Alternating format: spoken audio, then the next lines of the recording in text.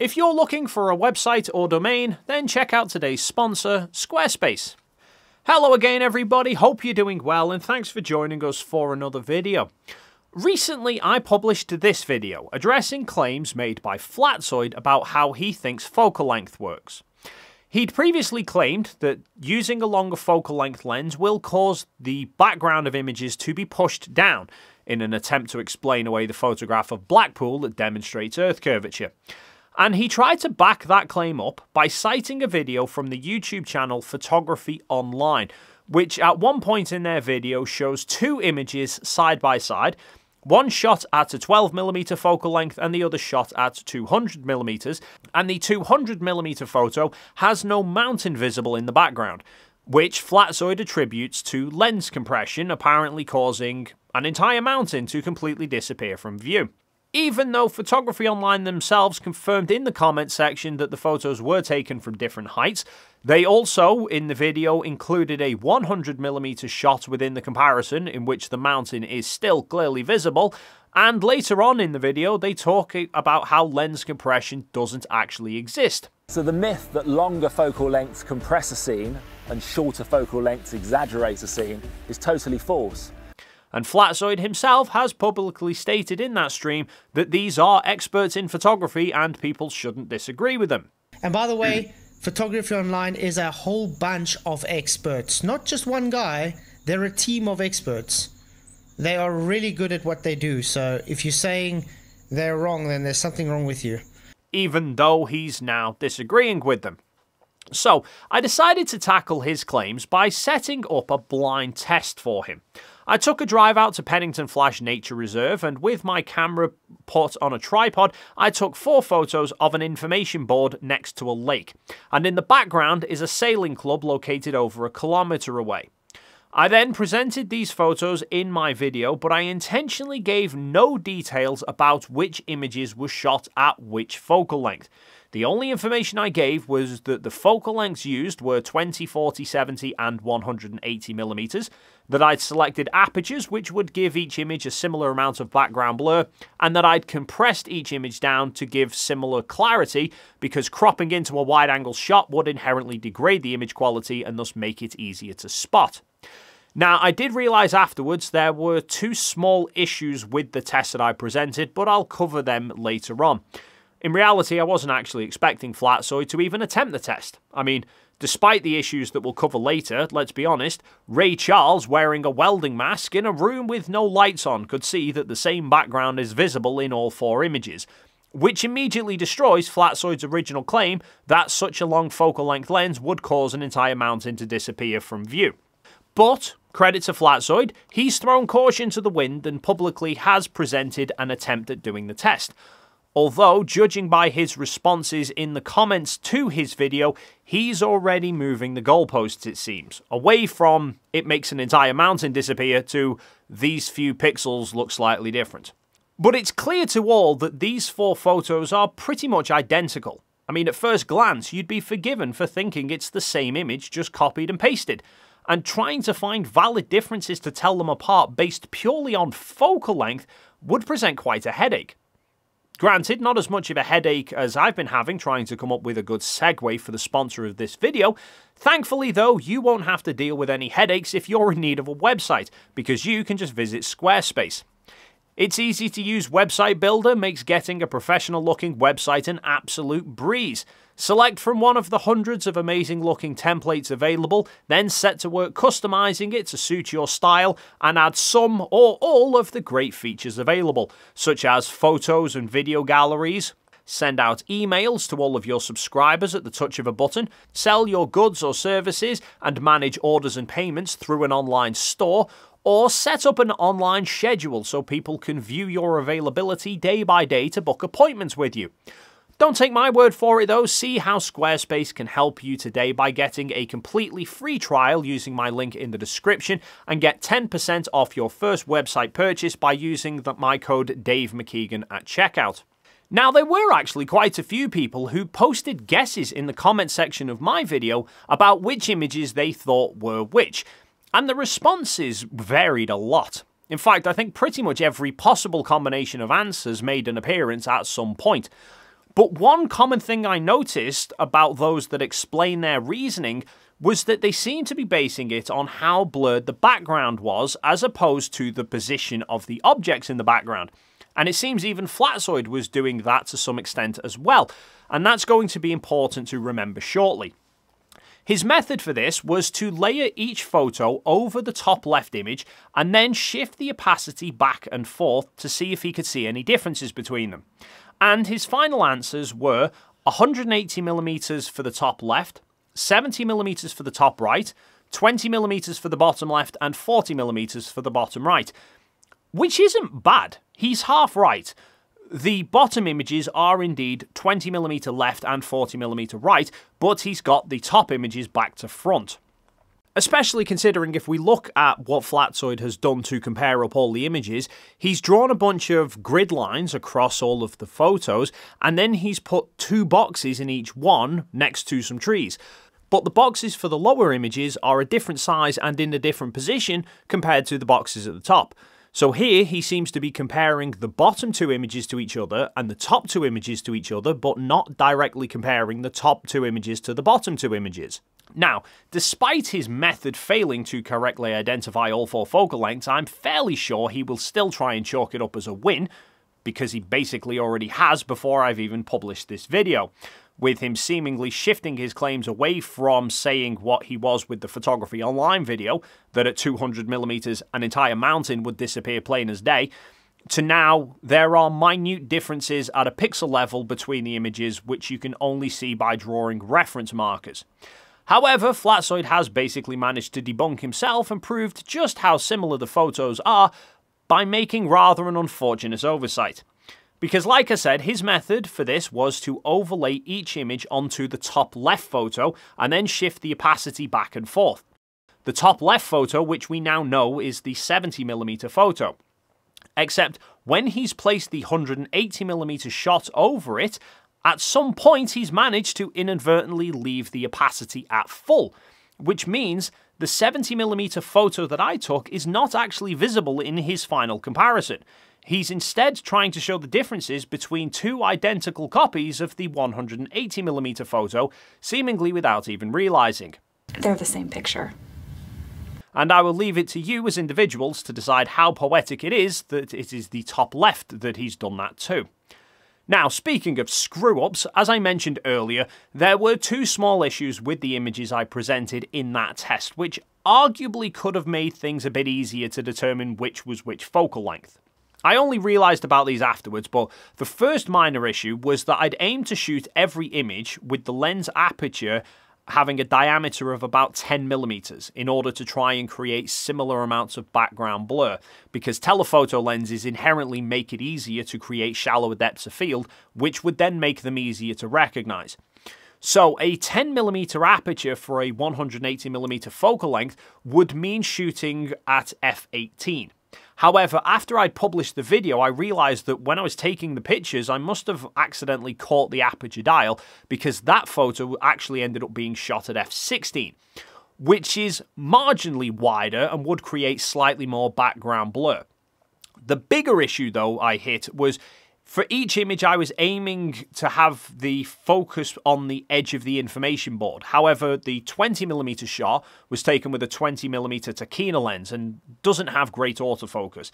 And I only noticed afterwards when I got the images back on my computer that either the lens is slightly misfocused, it looks like it's possibly focused a bit too far.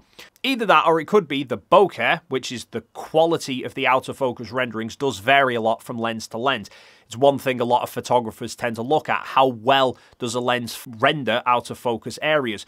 However, many people did seem to correctly identify the 20mm shot based on the background looking clearer, which ultimately would have been an unfortunate coincidence if it's a misfocusing issue, because had that error occurred with the 70mm lens, then that could have caused people to wrongly presume that that was shot with the 20mm.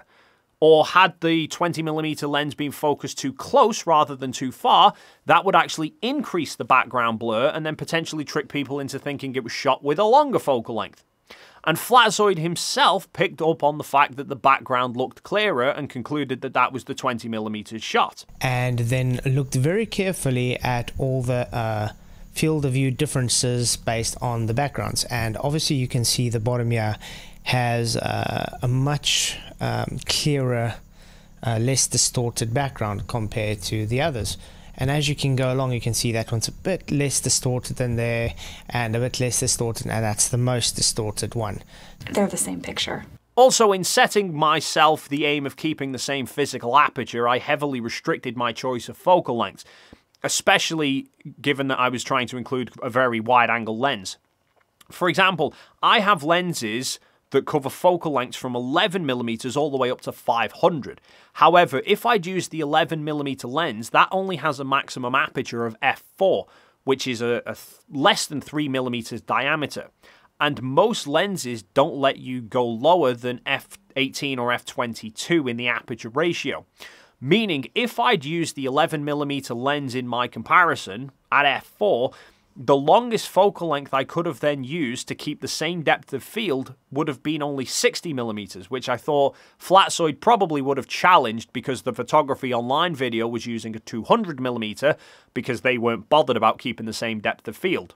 And that he might have then tried to argue that a 60mm focal length isn't long enough to see a difference, just like how he tried to argue that 4 meters across a room wasn't a long enough distance to see any difference when I presented my toy car comparison from one of my old videos. But I was reluctant to go with a too long a focal length due to an issue I talked about in my previous video, that for me to go with a focal length longer than 180mm would have required me to use my Tamron 150 to 500mm lens, which is a very heavy lens. And having this hanging off my camera with my camera attached to the tripod, firstly it could risk damaging the camera, but also it would cause the lens to dip down slightly. And if I'd mounted the lens itself onto the tripod using the tripod collar, then that would have moved the camera slightly further away and higher up compared to the other images, which would then have potentially caused a shift in perspective between all the photos. And for a blind test, 4 images probably wasn't ideal, because that still leaves reasonable odds of guessing at least one of them correct just by blind luck. Flatzoid was half right, or half wrong, depending on how you want to look at it. His original hypothesis was that he could tell photos apart by focal length based just on the movement of the background. He correctly identified the 20mm and 40mm. Perhaps that was actually due to longer focal lengths moving objects around, or perhaps it was because the 20mm shot was slightly misfocused in the right direction to fortunately make it stand out correctly for people who were looking for a more in-focus background. Perhaps he then got the 40mm correct by fluke because it just happened to be next to the 20mm shot and that it was the next focal length in the sequence. I mean, maybe he would have correctly identified the 70 and 180mm photos were he not trying to compare 2 copies of the same photo instead. Unfortunately, now it's too late to know for sure because we know which focal lengths are which. It's like Schrodinger's cat. But it's okay, because this is science. We can learn from mistakes and we can seek to do things better. And as it's nearly Christmas, I have a present for Flatzoid, and for everyone else as well. Because I've been back down to Pennington Flash, and I've redone the test, but this time I've done it better. For starters, I've made sure that each photo is correctly focused this time, and I also found a way around the focal length limitations as well. By using 2 tripods, I've been able to include the 150 to 500mm lens without needing to worry about moving the camera. So, rather than having images ranging from 20mm f2 up to 180mm, this time I've gone from 35mm f1.8 all the way up to 425mm f22. Now, if 200mm can make an entire mountain disappear from view, I can only imagine what 400mm will do. So surely it should not be that difficult to tell them apart. And I thought, I'm not going to skimp out and just do 4 different focal lengths. Since it's Christmas, I've gone with 12. I will bring them all up one by one now, full screen, so you can see them clearly. They're in no particular order, and I will clarify that, like last time, these are all shot at a different focal length. Each shot is at a respective f number to give as close to a similar depth of field as I can, and like last time, not only have I cropped in each image to the same depth of field, but I've also compressed the images down to try and give similar levels of clarity, because obviously the text on the information board is going to look much more legible when viewed with a 400mm lens versus with a 35mm lens. I'm not going to bore you with the specific focal lengths and aperture combinations for all 12 images.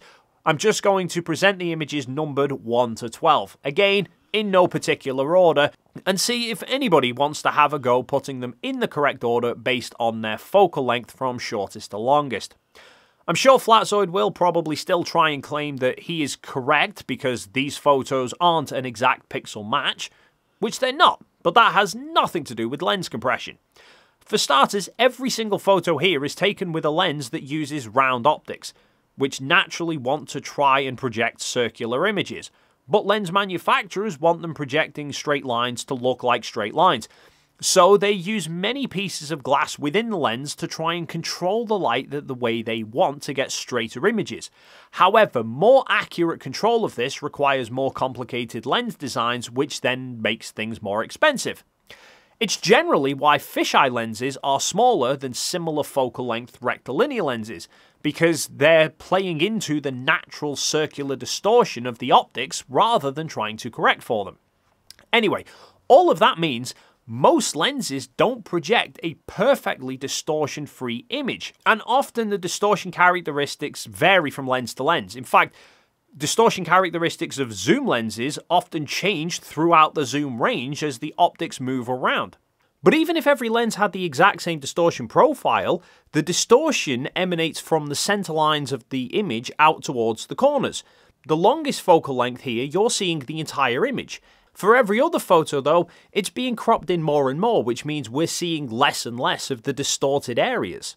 But an odd pixel here and there for an object almost a mile away in the background does not come close to explaining the apparent disappearance of an entire mountain or even the drastic drop of an entire row of mountains compared to Blackpool Tower, which was what his claim was supposed to be.